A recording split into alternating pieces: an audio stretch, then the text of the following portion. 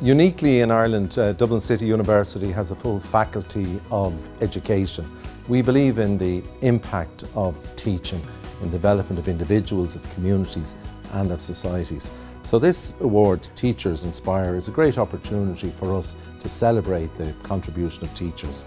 It's also an affirmation of the things we believe in the teaching profession. And all of that, of course, is made possible by Dermot Desmond, who is the originator of this award.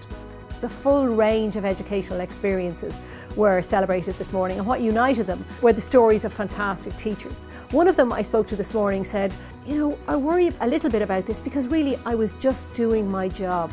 And I think that's what we're celebrating, the job of teachers, the work of teaching. When we meet future teachers in the Institute of Education, one of the things I ask them is to think about what brought them there. They will all say the same thing, a great teacher.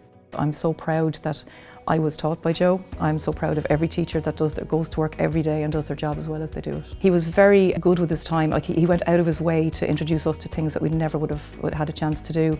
He was big into the Irish language, which was very important to me. He was involved in a lot of things in the community, and people went to him for advice for different things when in the absence of anybody else.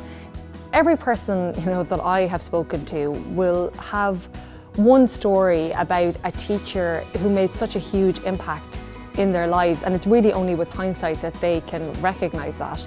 I often speak to people who say that they wish that they had the opportunity to thank that teacher. That is what this initiative is about. It is giving you that opportunity to thank the teacher who made a difference in your life. So I would really encourage you to submit your stories to Teachers Inspire.